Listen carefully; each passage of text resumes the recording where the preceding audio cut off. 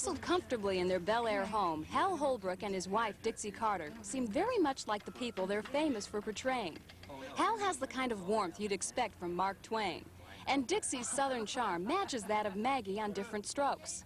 This marriage, the third for both of them, appears to be one based on honesty and mutual respect. Recently, I got a chance to find out how these two highly motivated people managed to keep their marriage special. Hal, how would you describe Dixie? She's, as you can see, very feminine and very beautiful. She has lovely emotions. She's very intelligent, but she doesn't use it on a man, on me. She gives me the sense that I'm, if not in charge, kind of, you know, the man, you know. Even though I know sometimes she's working around her wily ways behind me, get me to do things. But she has a way of doing it that it's fun to do them. You want to do them. You don't feel a contestant there. You don't feel like you're you're warring with somebody for position. Dixie, now equal time. How would you describe Hal? Everything that Hal said about me, bless his heart, I would say on the other side the same thing, and it's not just because it's the easiest way to answer your question. He's an absolute old-fashioned man, like we think when we're little girls there is somewhere, you know, who is kind and good and gentle, as well as being real strong. Now that you two are married, would you like to work together? Yes, if it was a comedy, I would say, Dixie, huh? Or maybe...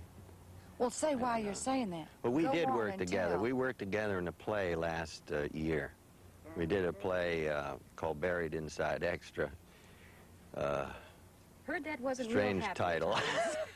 And we had wonderful actors in it, 5 or 6 actors, and it was a very difficult play to make work. It was very difficult. We did it at the Public Theater, but it was a play that had we had to treat each other in such a bestial manner, so mean, really mean. The treatment of each other was so awful, and it came close to cracking us up there for a while.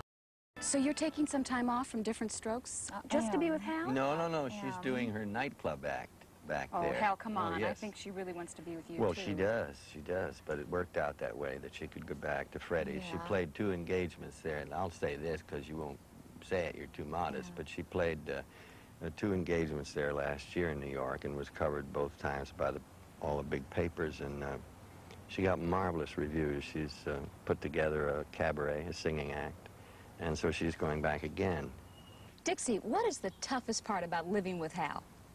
When he wants to do something, he's used to living by himself and doing things by himself, and the girls can say, and he will do like this. He will say, just let me, which means I'm not to come give advice, interfere, certainly give advice.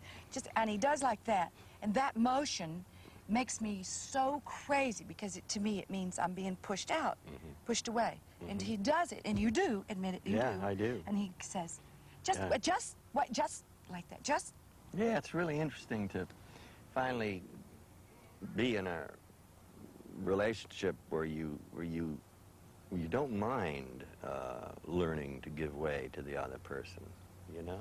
I mean, that sounds maybe easy, but as most of us know, it isn't, you know?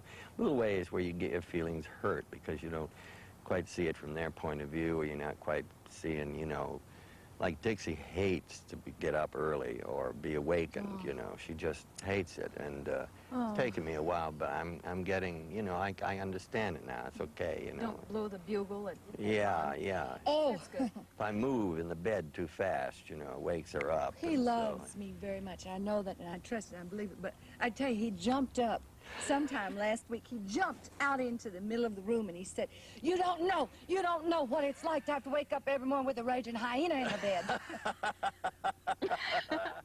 If you had to choose between your careers and each other, what would it be? Oh, I'd pick you, Dixie. I have to pick Hal. Never thought I'd say that. Hey.